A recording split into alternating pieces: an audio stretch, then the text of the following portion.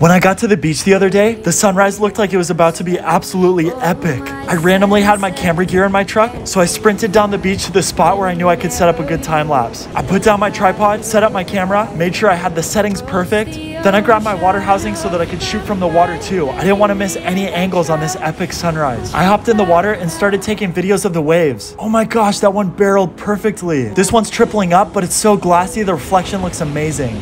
Gotta be careful to not get slammed on my head by this one. All right, I made it through. Okay, that was epic. You already saw the videos that I got with this. Now let's check out the time lapse. Boom! Definitely one of the best sunrise time lapses I've ever taken. I don't usually do photography anymore, so let me know if you want to see more stuff like this. Bye!